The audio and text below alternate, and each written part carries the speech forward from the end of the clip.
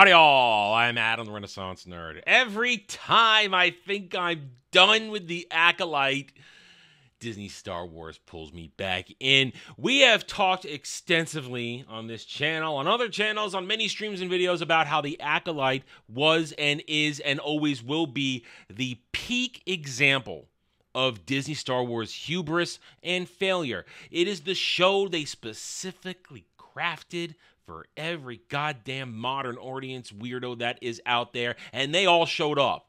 All couple thousand of them were there. And guess what? Rest of the world, one giant, no hell, double barrel middle finger. Nobody cared, nobody watched it, and Disney, for once in their life, made the correct decision to cancel something that was failure. Now, of course, they didn't outright say, we canceled it, it came from a leak, but that is the truth. They canceled it because it was a boondoggle. No! We've learned now the actual cost. Without marketing, I assume marketing adds another $100 million, but we'll go with the solid fact receipt number that we learned. What am I talking about? We have now learned, ladies and gentlemen, the Acolyte cost $230 million to make. Let's read this real quick. Exclusive. United Kingdom tax documents filed by Walt Disney UK branch revealed that Lucasfilm and Disney spent over 172 million GBP, 231 million US dollars on the production of The Acolyte, a prequel series set in the Disney Star Wars universe. Thank you, Park Place, for saying Disney Star Wars universe, because this is Disney Star Wars. It is the High Republic. It is a failure nobody ever asked for. Here's the snapshot of the actual document. There it is. You cannot ignore it.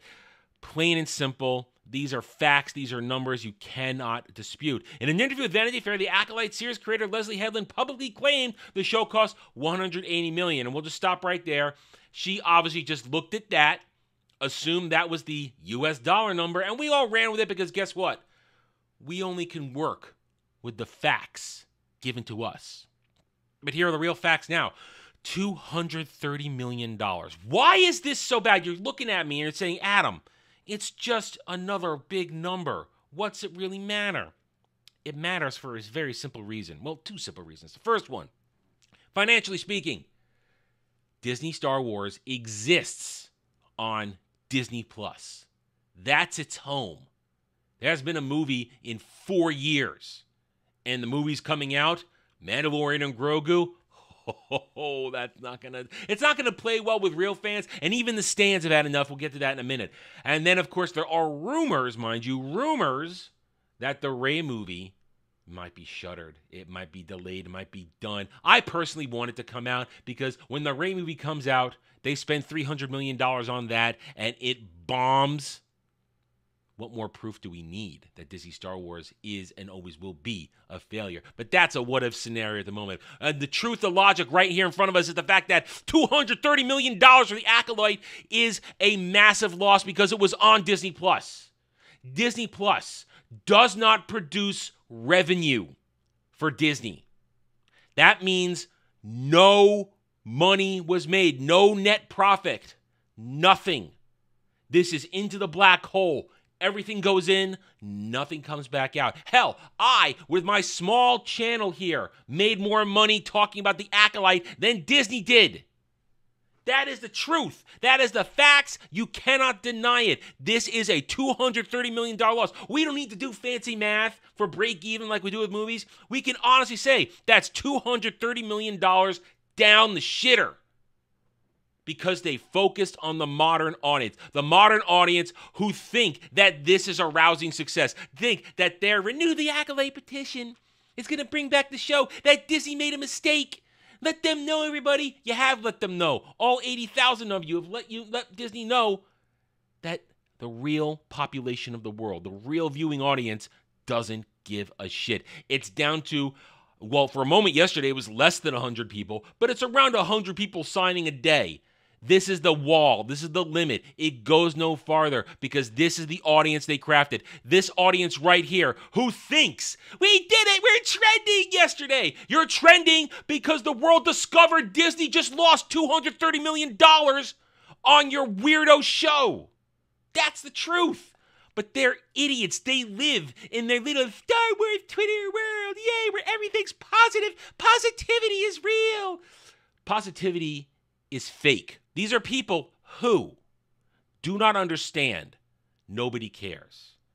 And they're even losing, as I said, they're losing their manufactured, curated audience. When they announce this right here, The Mandalorian Grogu will reportedly be the last chapter in Din and Grogu's story. Wow. Nobody cares. Real fans don't care. And even the fake fan stands like good old wannabe Ethot M. We're almost free of the Mandoverse. They can't even keep their stands happy. They have diluted, they've screwed it up so much that even this fake fan right here, who just a little while ago was ready to swallow every goddamn Disney cock in front of her, even she's rejecting it. Disney Star Wars is done. It is crap. Skeleton Crew, 2 months away, made for kids, but only childish adults are into it. I'm going to roast it. It's going to be fun. I don't think it's going to be a massive lore break or anything like that, but I do think it's going to be stupid because it literally was made for kids and only the children who are in big old man fat boy bodies are going to watch this and go, yay, look at the little blue boy, yay. That's what they're going to do. Don't protect the kids. They're going to put out fake news, false narratives, protect the children from the toxic nerds. Reviewing a show. Saying a kid is a bad actor is not attacking a kid. It's simply doing a review. Reviews that have been done forever. That's how it works. And this is how Disney Star Wars works. It loses money every time. Remind you, they still haven't earned back the purchase price from George with the movies. They haven't done that. Disney Star Wars, it's a failure. Will always be a failure, and I'm going to be here to watch it. I'm going to be here to catalog it. I'm going to be here to roast it every goddamn time because it's garbage. And real Star Wars will always be there for you. All right, I'm done. Thank you for watching this video. If you enjoyed it, a like would be very much appreciated. If you are new here, I invite you to subscribe to me right here on YouTube or hope to earn your trust and support using facts and logic because facts and logic do not care about fake fan Stan and SJW Fifis. Thank you again for watching. Take it easy. Thanks for watching, everyone. If you enjoyed the video, hit that like button, subscribe to the channel, check out my gaming channel at Renaissance Nerd Arcade, and follow me on X Twitter under @TheRedNerd. Thanks again for watching. Take it easy.